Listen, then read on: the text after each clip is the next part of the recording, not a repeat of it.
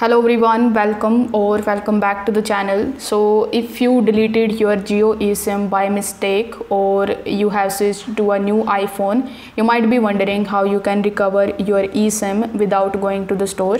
Don't worry, in this video I will show you exactly and quickly how you can recover your Jio eSIM using your iPhone and Jio's official support system. So make sure that you watch this video till the very end so that you don't miss any of the important steps. Also, make sure you check out the links of all the resources that are mentioned here down in the description box below.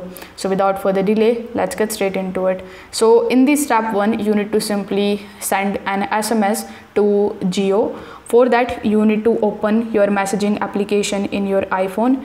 Then you need to tap on the pencil icon in the top right hand corner of the screen. Over here, you need to type 199 in the top, and here in the message, you need to type get eSIM. After that, you need to press space, and after this space you need to type your EID number. So for example, this is my EID number, so you need to provide that and send it to 199. In order to find your EID number, you need to go to your settings, then general, then about, and there you will see your EID number.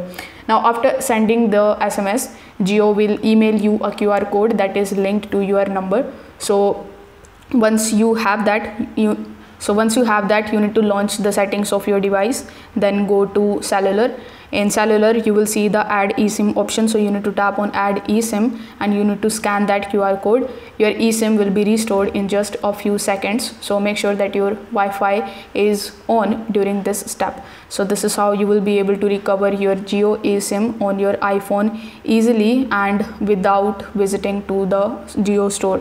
If you face any kind of problem, you can come on this page, that is Jio eSIM, and over here you can follow further instructions or you can seek help from them as well.